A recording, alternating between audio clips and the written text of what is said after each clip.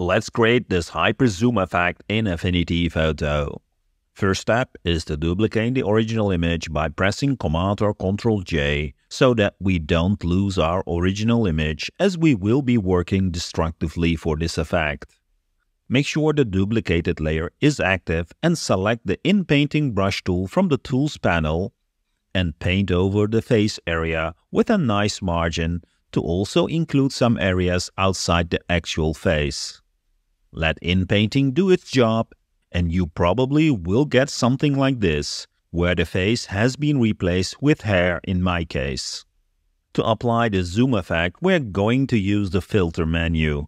From the blur section, select Zoom Blur. This will open up the Zoom Blur dialog, and while the dialog is visible, select the center point of the effect on the document canvas.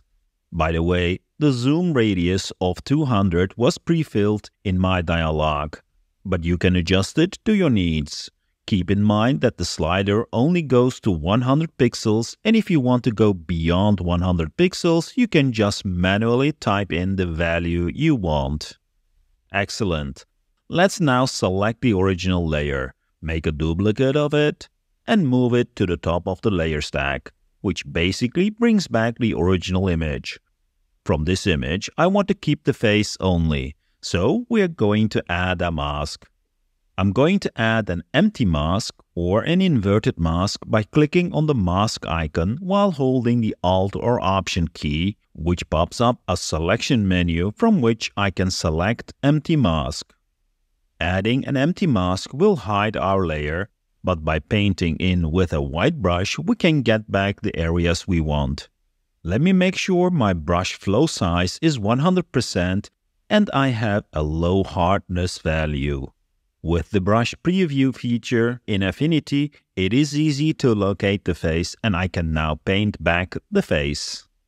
To make the transition a bit smoother, I will lower my brush flow to around 10% and slightly paint over the areas I want to have a smoother transition. And we're done. Pretty awesome. You might wonder why I use the in-painting brush on the layer we applied the zoom blur to. The best way to explain that is by showing what would happen if we didn't do that. I'll quickly hide the zoomed layer and make a duplicate of the original. On this duplicate, I'm directly going to apply the zoom blur. When I now enable the masked face, notice how bad the transition is and how we got the strange halo around the face. By making sure that the layer to be zoomed has the same color and structure as the border area of the layer which will be on top of it, we get a much better result. So this is with the in-painting and this is without. We can all agree that the in-painted version looks much better. Thanks again for tuning in, and don't forget to hit the like and subscribe buttons. Until the next video.